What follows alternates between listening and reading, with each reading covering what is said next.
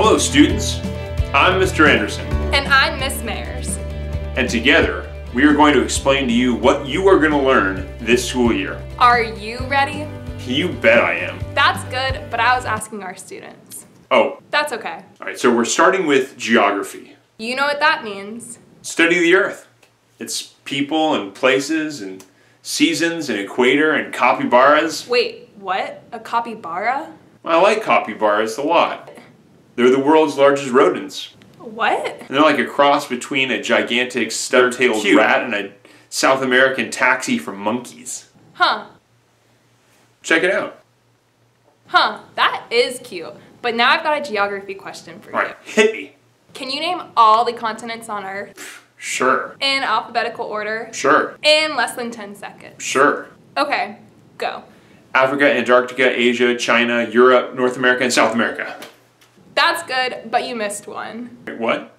Which one? The smallest one, Australia. Crikey. So I did, mate. How'd I forget the land down under? Where did that hat come from? What hat? Never mind. But I got 7. That's because you included China. China's not a continent, it's a country. I knew that. But don't feel bad. A lot of people get that wrong. China's not a continent, it's on a continent. What about Australia?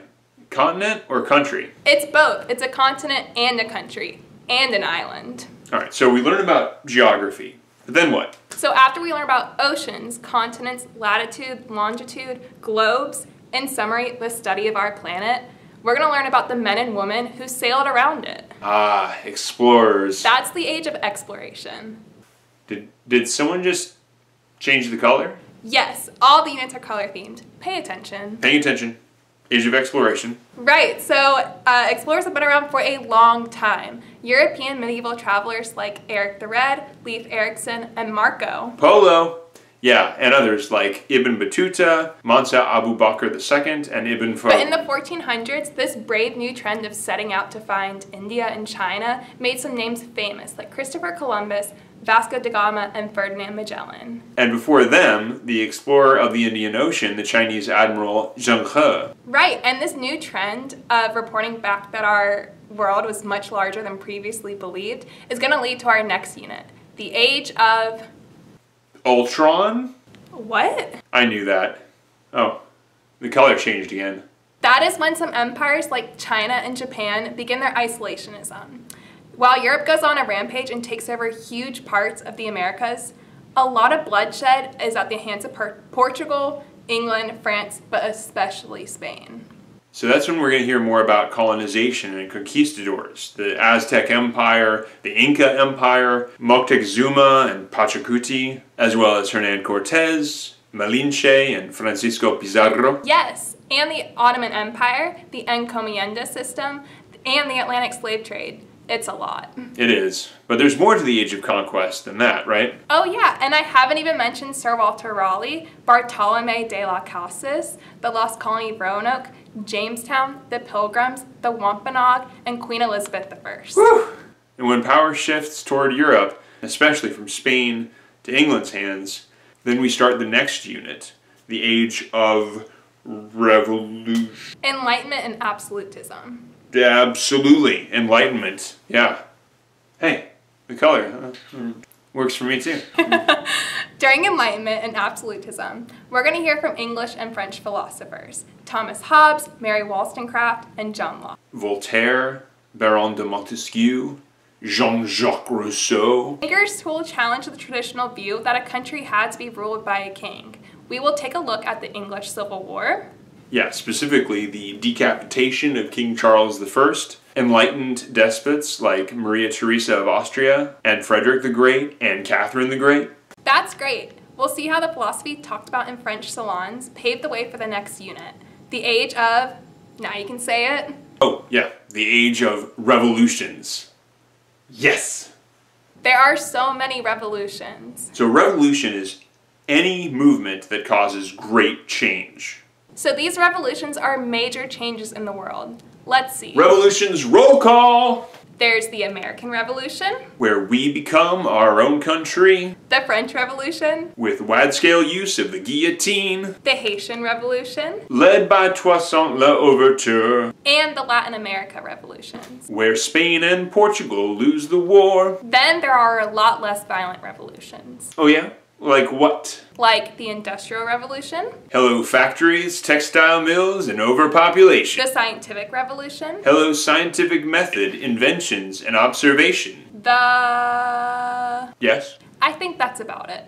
All right, that's probably enough. Right, so then comes the age of imperialism. And that's when Europe reaches its greatest power. It starts gobbling up territory around the world. There's the scramble for Africa, the Berlin Conference, the tragedy of the Belgian Congo, not to mention the Opium Wars and the Boxer Rebellion, the Boer Wars, the British Raj in India, and the Suez Canal. Now, America gets in on it too, with the Spanish-American War and the opening up of Japan, which leads to the Meiji Restoration and the building of the amazing Panama Canal. This is when Italy and Germany become unified countries, and communism started by Karl Marx. With all this buildup of armies, navies, empires, anarchy, and nationalism, this is going to lead to one big war, a world war. So by this point, we will just about be hitting third quarter. December, January is World War I.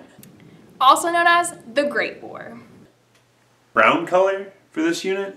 I guess because the trenches the soldiers fought in were all muddy. Trench mouth, trench foot, trench rats, trench lice, poison gas, mortar rounds. Yeah, people going into the war thought it would be A, over fast, B, glorious, and something to celebrate, and C, an easy victory. It turned out to be...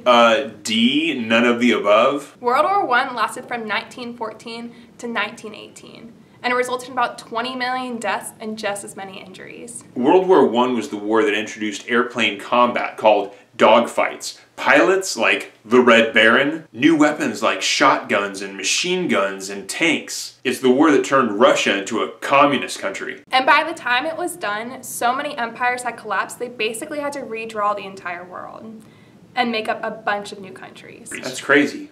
So the world we live in and the map we use today with its borders is all because the winning countries of World War I decided to redraw the country's boundaries. Basically, just after it had ended, World War I was called the War to End All Wars. They were hoping to never have another bloody conflict again.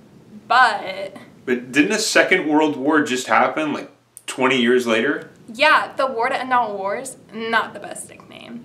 Europe started up a worldwide organization called the League of Nations to stop war from breaking out. But it happened again, especially because 3 countries wanted to conquer others. These were... Wait, what? Why hasn't the color changed? Oh yeah, sorry. World War II. Ooh, cool. Black. This is dark. I like dark. Yeah, so anyway, where was I? 3 countries wanted to conquer... Oh yeah, and these were Japan, Italy, and Germany. They called themselves the Axis powers, and at first they could not be stopped, conquering Europe and parts of Asia and Africa.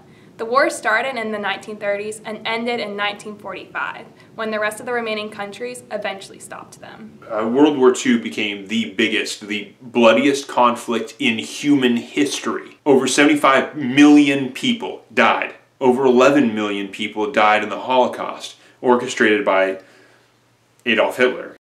And the Soviet Union lost maybe 40 million. When it was finally China. over, the world had to be healed from all this destruction. And the 2 strongest Million countries people that were together. left were the USA and the Soviet Union. These 2 countries, for a while, were the only nations with superpowered nuclear weapons.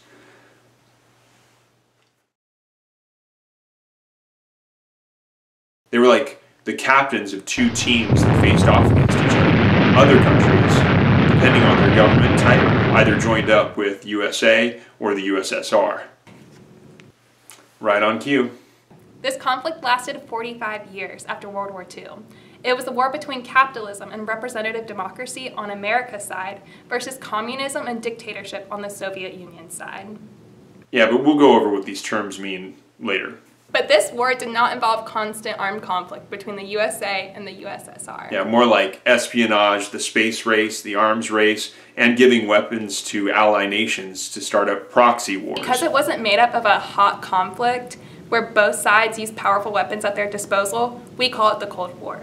It is an odd name, but while the Cold War was going on, many significant incidences happened, such as the Korean War and the Vietnam War. Spies like the Rosenbergs, and the fear of communism taking over our country. New inventions like personal computers and WD-40 and satellite communication and GPS and the internet and interstate highways. And probably the most impressive, the launch of dogs and monkeys and humans into space, spacewalks, and finally our landing of men on the moon.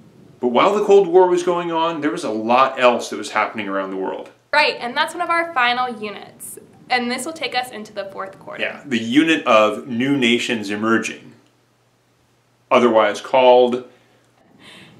We'll first learn about India that demanded that Britain leave it alone due to non-violent efforts from men like Mohandas K. Gandhi. India gets its wish, but at a very bloody cost of human life. Yeah, and then we'll take a look at South Africa, which only ends apartheid. That's the division of blacks and whites in 1994. And it begins the process of healing under the leadership of Nelson Mandela. We'll spend some time in Africa here. So many countries begin to rule themselves by the year 1960 after being mere colonies for Europe. But that's not all. We'll look at the conflict between Israel and Palestine and how so much of the division and conflict comes from the way that Israel was created after World War II. And that brings us to our last unit, which is called Modern Conflicts. If it's in the news, we're going to learn about it. So what does that cover? Well, how about China in the news, diseases like COVID-19, North Korea, Ukraine, Russian interference? We will definitely run out of time before we run out of topics this year. Or environmental concerns, natural disasters, the cost of oil, national debt, acts of genocide, dictatorship. And we haven't even talked about what projects we're going to be involved in this year. Oh yeah, this year will be a hot minute.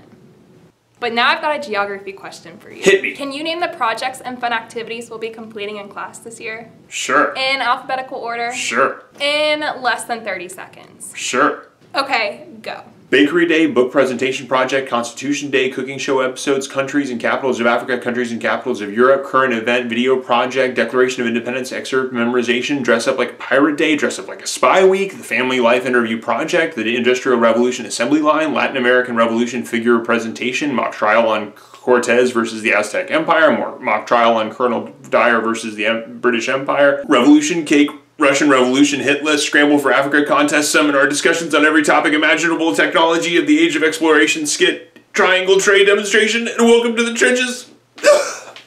Well, that was good, but it was just over 30 seconds. You want to try again? Well, I guess that's it. This is only a brief year at Look Glance, folks. We are so excited to learn about social studies with you this year. There's a survey attached to the video. Please let us know what you're excited about. Have any questions? Are you confused? Let us know in the survey. Right, Mr. A? Right. Well, on behalf of Mr. Anderson and from me, Miss Mares, we wish you a great start to the year.